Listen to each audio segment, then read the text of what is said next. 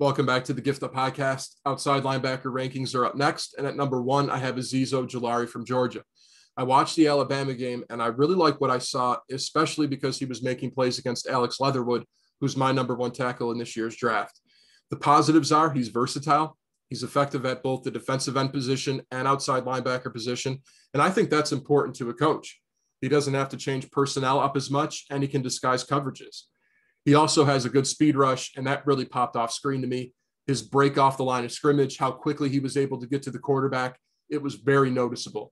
He has good hand technique, and he's also decent in zone coverage. Pretty much everything you'd want from an outside linebacker, he has. The only negative thing I could find was that he's a little bit undersized.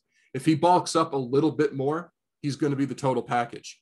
At number 2, I have Patrick Johnson from Tulane. I watched the SMU game, and some of what I saw popped off screen. The positives are he's got a good speed rush. He's good with his hand technique, good play recognition. He's decent against the run, and he's consistent for a full 4 quarters. I can't tell you how many prospects take plays off, aren't effective for stretches on end. Not with this guy. The only negative things I could find was that he's a little bit undersized, and he also needs to get better in zone coverage.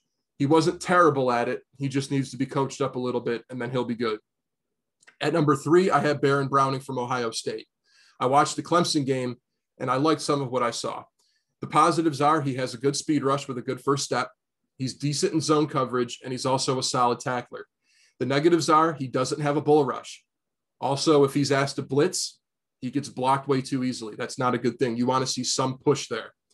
He needs to get better in run recognition, especially against read option. And he also needs to work on his speed when dropping back into coverage, especially against ball carriers. For whatever reason, he has a hard time sealing the edge.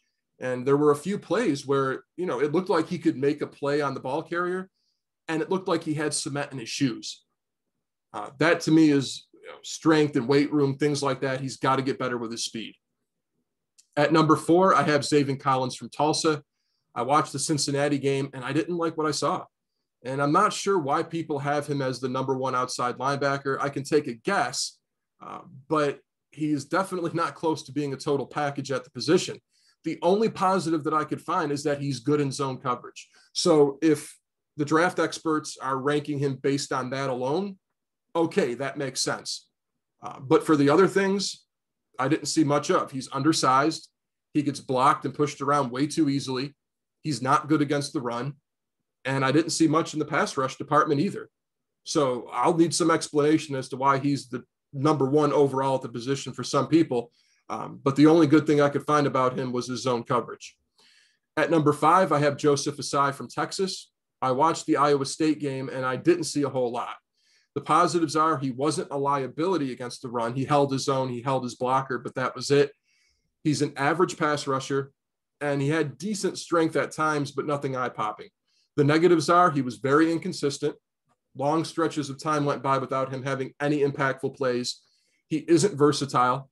I only saw him line up as a defensive end, and for a guy that you would expect to drop into coverage more, he didn't do a whole lot of that. I was a little bit disappointed with that, actually.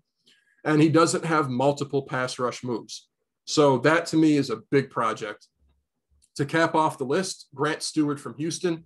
I watched the BYU game, and he was very one-dimensional.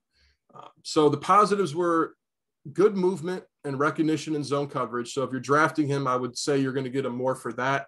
He's a sure tackler as well. So I did appreciate that against the run. The negatives are he doesn't have much of a pass rush, and he isn't overly physical at the line of scrimmage. So another project there. And obviously the outside linebacker position isn't very deep this year.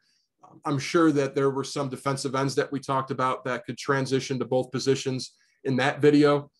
But straight up solid outside linebacker this year, not a whole lot. More projects than sure things. So the next position that'll be coming will be inside linebacker.